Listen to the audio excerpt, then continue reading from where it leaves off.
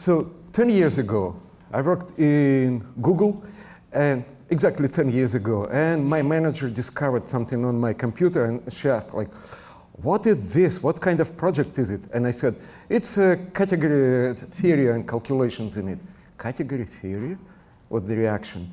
So the world has changed since, so like everybody knows category theory. And we've been having Bay Area categories and types for about 12 years now, meetup. So you can look it up and join. So like half of today's talks, or maybe like the bigger half of today's talks, were connected with categories. So I'm not going to explain what a category is. You know categories. You know the category of sets, like all sets, although it's not exactly specified like what kind of sets we are talking about and what axiomatics and so on. You know categories like Haskell. Well, there's much more than one Haskell category. Haskell with exactly pure functions, that's it. Or Haskell where functions are partial, like head is not a function, a pure function. Head is a partial function. Or Haskell with closely, where we do something about like things that don't happen. Like it's similar to partial function. In Scala, we have at least like kind of Scala category where two functions can be composed, or two methods. Also, we have another category in Scala with inheritance, where like one type is a subtype from another. So from that, you can also build categories. And when you talk about covariant functors, that's about this second category, Scala with inheritance. Any type class is a category. Well, that's arguable, but that's just my personal view.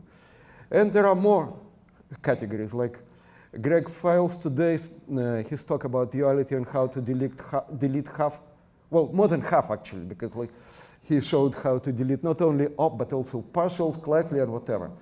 So he showed a lot of categories to us. And there are a little bit more categories around. So here are some that I like started building in. I built it in Java, I built them in Scala. So the first category is called zero. And this is that category. It's invisible because it has 0 objects and 0 arrows.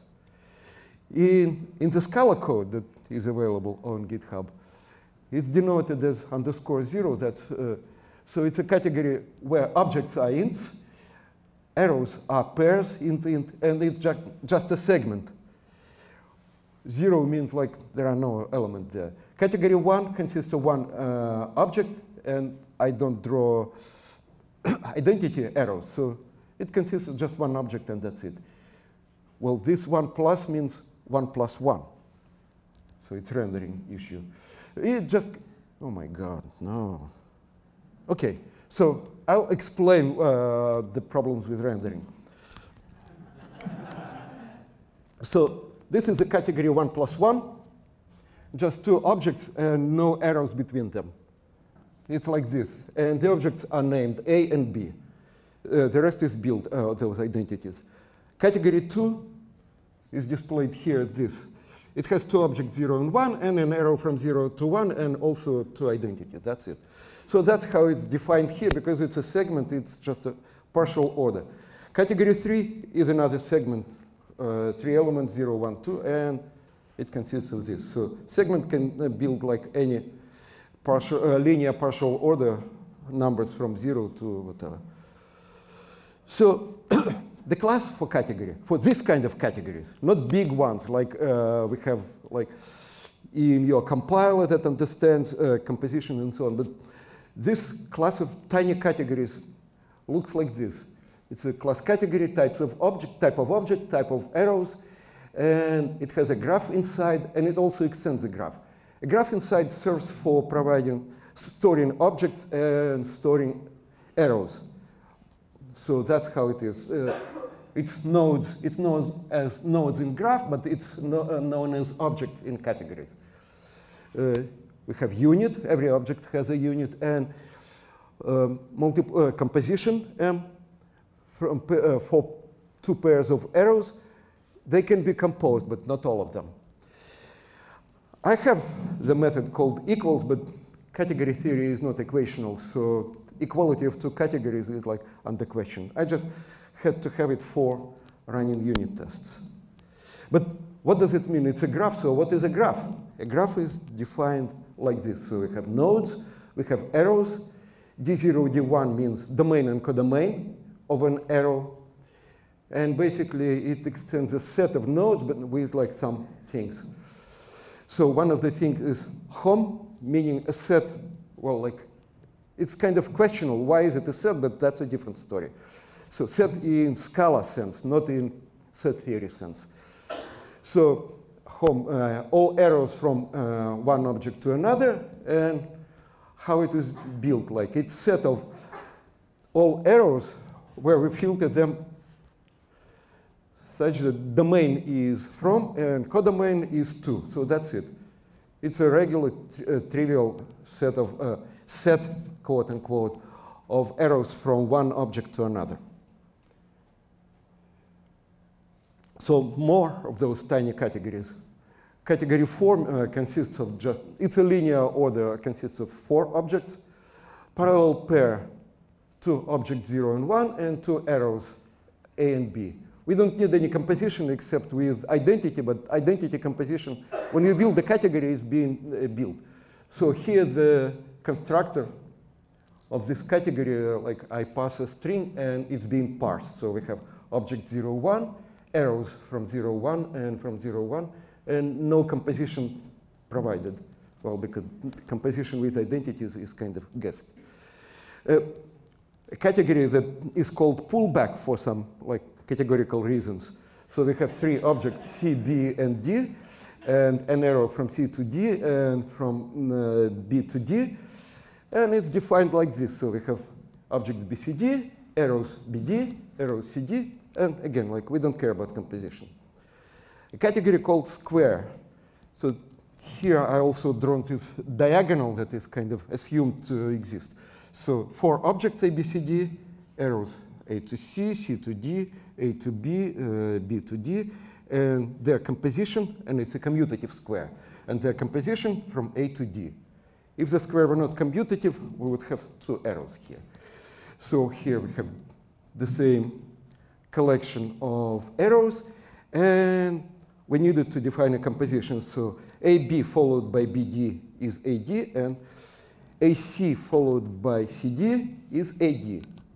So the same AD. So that's it. And when this category class, when the parser parses it, and the category is being built, so all the things are being validated, so that we won't have like a bad category that is not a category, like associativity is being checked and all these rules. So these are small categories that are good for experimenting with like categorical constructions. We'll get there later. But I also needed bigger categories, like set category, where objects are sets. So then I couldn't use Scala set type, because Scala set type is kind of not good enough for this purpose. If you have, like, imagine you have a set of all, say, strings, right? So what's the size of it? How can you, well, okay, strings you can iterate, but generally speaking, you cannot iterate over like real numbers, right?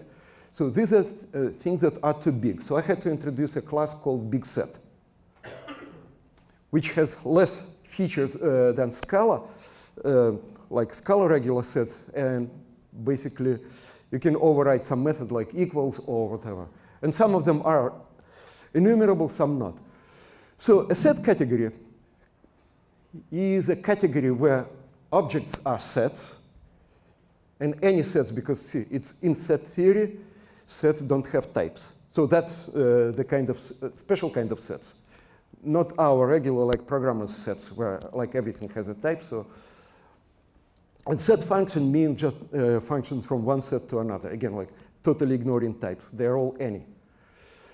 And so we have to pass a graph of sets with some objects that we have there. And we provide the composition. And again, like, what are these two compositions? Composition F, composition G. Set function, it's something like a regular function, like A arrow B in Scala, except that, well, we have to make sure, we're dealing with sets and ignoring the types. So this compose is defined more or less like a regular composition of functions in Scala. And so we have unit to string just said like category of all Scala sets. So it's our ZFC, our Zermelo-Fraenkel sets in Scala. And home, we had to redefine it specifically because like we cannot rename, enumerate everything. It's just a construction from like, given one set and another. We build an exponent, so like y to the power of x, all possible functions, assuming that we can build it, right? Some sets are too big, so maybe we won't list all these elements. So of course, although it's a set, it's like it's tricky, and again, we don't know the size. So what's a set function? A set function, like again, we are dealing with a category of sets, right? So it has a domain, it has a codomain. They're not typed; they're just specific sets. We have the mapping that like the underlying, the hidden thing that maps values, elements of one set to elements of another set. And tag is just for like for better disambiguating when you do println, right? So like what function is this? So for instance, if we compose one function with another, we don't like compose with everything. So the domain should be the same as the domain of another. And the tag would be like this tag composed with the next tag. So if we could do it, so our domain, codomain of the next function, and the mapping is just this. Take an x and return like g applied to g of f of x. So that's the regular composition of a regular function, but the thing is we also provide domain and codomain, and they're not typed, they're just sets. And otherwise, if we couldn't compose it, we return none. So this is like a partial function of composition. So what is a big set? From Scala point of view, it's the same set, and for like JVM Java libraries, by Java libraries convention, we say that size is max value. It's a signal to some software in Java library that this is an infinite set. So you are not supposed to list all the elements. And like given a set, we build a big set, and because the set is given, so we assume it's an enumerable set. So the method contains is the same as what we inherit, and iterator is something that we inherit. Or we can build a set, because we talk about like any possible sets. We can just provide a predicate. So here's the predicate, like your number, like has, suppose we deal with real numbers. So if it's a real number, so the 10th digit is 7. So like any predicate can be provided. By default, it's true, meaning like anything is in that set. So it's a set of all sets, of all Scala sets. So this set. So this big set is not enumerable and contains only means this. We apply this predicate. So basically, this is a set that is defined by a predicate. So what's a non-enumerable set? It's the set where you cannot enumerate values. So in Scala, it's kind of, we are in an interesting situation. So you have a set, you have a head of set. What's a head of set? Is it like with choice axiom, automatically providing like the first element of a set, even of an empty set? Not here. So we have this like tag method, not enumerable. So anything you do that like causes an attempt to enumerate will throw this. Like, is it empty? We don't know. We don't know that. We don't compare them. So iterator, like if it extends a set, so it's supposed to have a method iterator, not enumerable. No, don't iterate. To array, so not enumerable. Like you cannot enumerate real numbers in Scala, in Java, or whatever. There's no way. Of course, you can enumerate like all possible combination of bytes, but well, we are more like idealistic in this relation. So we assume that there is a totally like infinite number of real numbers, although it's In real life, it's not, but. OK, so these are categories, right? Next, we build what? Functors. To define a functor, we need what, like a domain category that has like objects of X, domain category X with objects and arrows, codomain category with objects and arrows, a morphism from objects of the first category to object to another category, and object from the first, a morphism from arrows of the first category to arrows in the second category. And this means it's a regular Scala mapping, nothing special there. Because we have a type, so for this type we define something. And I added a tag just because like I like doing println. Not everything is like done by test, so I tag the functors. And of course we can define a composition with another functor, and we also have to define identity functor and so on. So composition is defined like this.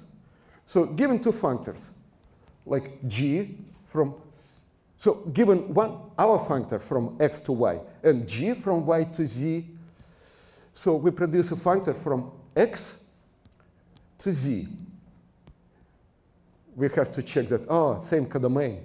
So it even thrown, right? So this composition, what? It doesn't, it returns a functor, not an option. So what do we need? We need to compose arrows, compose like mapping on objects, so AKA on nodes, and mappings on arrows. So we have these two mappings, like nodes from the first, go from x goes to y, goes to z. So that's what it is, right? This compose means it's a regular Scala compose.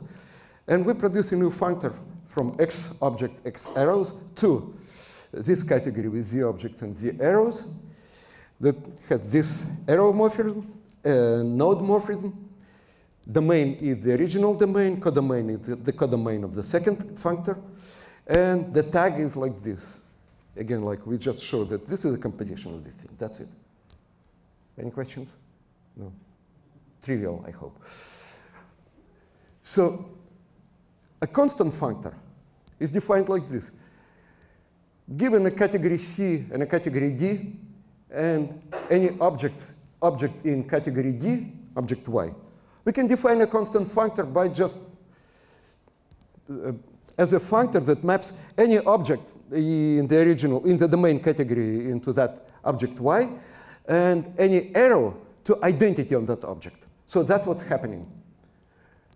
Const. So what do we provide? We provide the first category, we provide the second category, and an object in this category Y. So it will be a functor from X to Y, this new functor, right? So it's defined like this. On arrows, it's a unit all the time. Every arrow from X maps to a unit on object Y. But we had to provide set morphism, so that's how it is.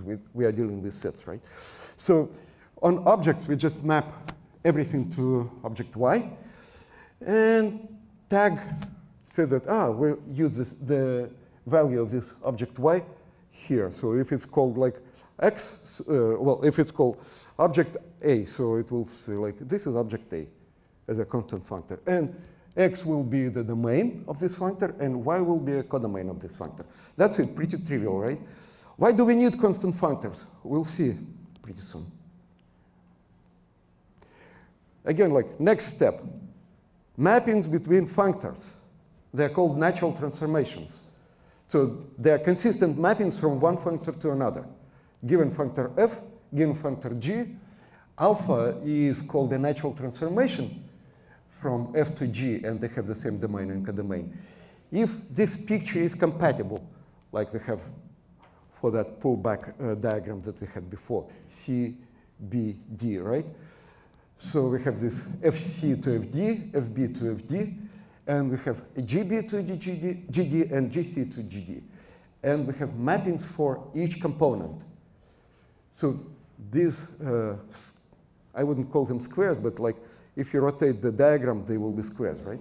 So all these squares should be commutative. So that's the definition of natural transformation, that's it. So how do we like implement it in Scala? So we need to what? We need one functor from x to y, another functor from x to y, and we need a transformation per object. For each object, we need like something from fc to gc. So that's what we have, like set morphism. Because again, we are talking about like set category. So it's a morphism. Well, I'm not going there. So like domain will be one functor, codomain is another functor. And so that's how it is, like d0 is the domain and dy is codomain. And basically that's it. But when you build it, also this compatibility, this consistency is being checked. Meaning like if you check it on an infinite category, so it may fail if you build like big functors. So one specific case of a natural transformation from one functor to another is a natural transformation from a constant functor to another. So if u is just an object in our category, so any object in a category can be considered as a functor from some other category. And if we have a bunch of consistent arrows, so you can look at it as, well, it's called a cone. Cocone is like in the opposite direction. It's called a cone from u to functor f, but it can also be considered as a natural transformation from a constant functor to functor f. So we have this class cone from object, this like u is called apex. So what we need to provide for a cone, we need to give the apex, and for every x, for every element of this target category, we need to have an arrow from, for every object of the original, the domain category, C, D, and F, we need an arrow from U to FC, from U to FD, from U to FB, and so on. So that's why it is like an arrow for every C, every B, every D. So that consists of, that's what a cone is. And again, like we can look at it as a natural transformation from a constant functor. So out of all those cones, like given a functor, so a functor specifies objects in the codomain category with all these arrows. So out of all those cones, there is a best one. That best one is called the limit. So what's the feature of the best one, like in this picture? V is a cone. I don't draw this middle arrow because like it should be a composition anyway. So we could start with the base object. So we have a couple of arrows from V, a couple of arrows from U, but the best one, X, is the one that has a unique arrow from V, a unique arrow from U, and a unique arrow from anything that has this compatible mapping, such that these things commute like V to X and goes like this, it's the same as this. V to here is the same as this. And the same for U. So this is the definition of a limit. Limit can be defined as a cone. And if we take all these cones, right, we can just find the one that is a limit. Well, maybe it doesn't exist, right? So limits don't always exist in categories. So I have this predicate is limit. So take a candidate, and how do we know it's a limit? We scan through all possible cones and see that it factors on right, meaning like it goes here through this one goes here through this. How do we know it does? Well, we have to find all possible arrows. So an example, Cartesian product is a limit. So what is the functor for which we build a Cartesian product? If we have two objects A and B, we can we can look at it as just a functor from 1 plus 1. Two objects, that's it, no arrows. So a Cartesian product is the universal cone between all these possible cones, right? So it has two projections, and that's it. So a diagram of a category C, like in general, is just a functor from C to D. So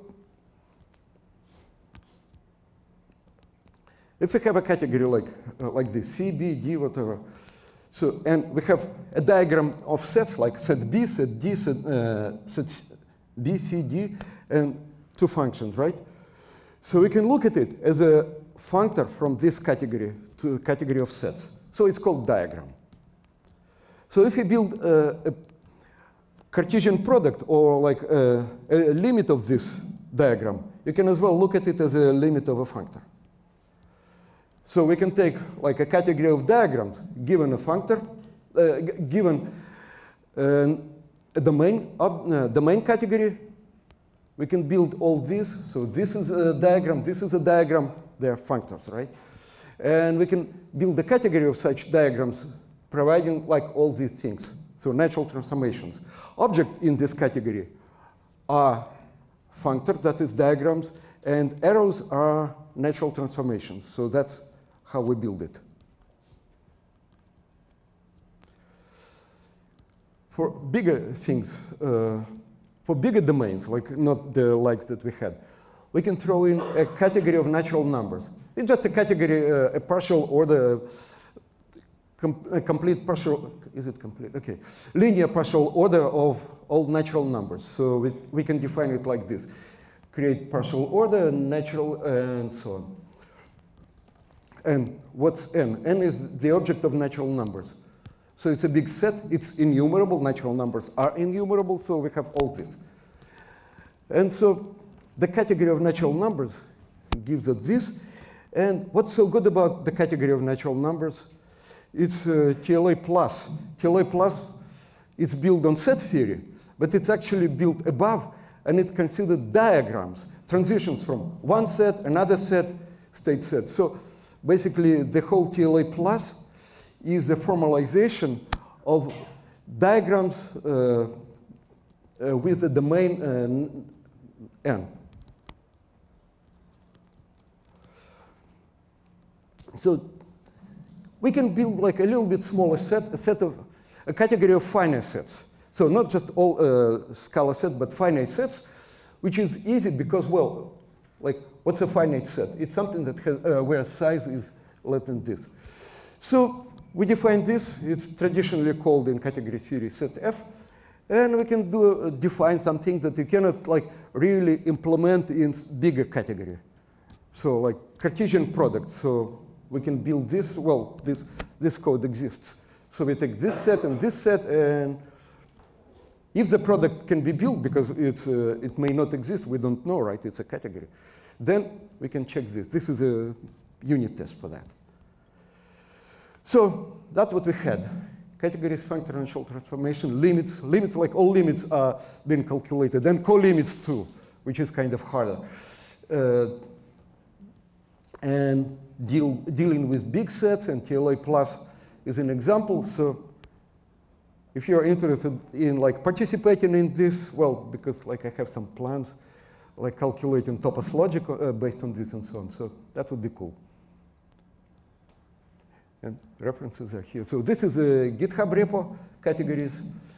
And Bartosz's book is good for programmers. And this book, like once you get through this one, you can read this one and read it again. And so I read it like I did it 3 times. No, probably 4. So any questions?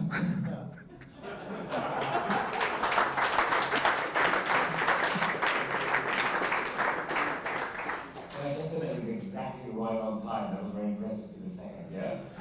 Questions? Who's the nearest to me? Gabriel, let's start with you. Also, mainly because I'm new.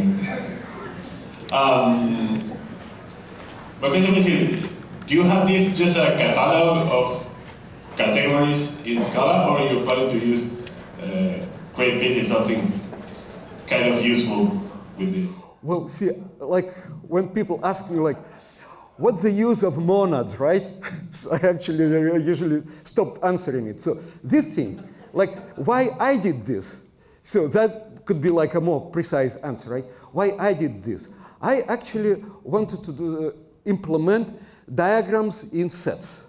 So a diagram in sets is actually a category of presheaves, like strictly speaking. So if you have presheaves, you can start throwing in sheaves and Grothendieck topologies in sheaves and consider all kinds of topos logic and see how it is. And some like diagrams are good for like for logic. So for instance, if there are loops, so it's a problem. Well, everybody knows that now. Like, so if there are no loops, like if it's a tree, so it's less of a problem because you can always locate like where the trouble happened. But again, it's intuitionistic logic. So basically, that's the purpose. Perfect. Thank you. Next question.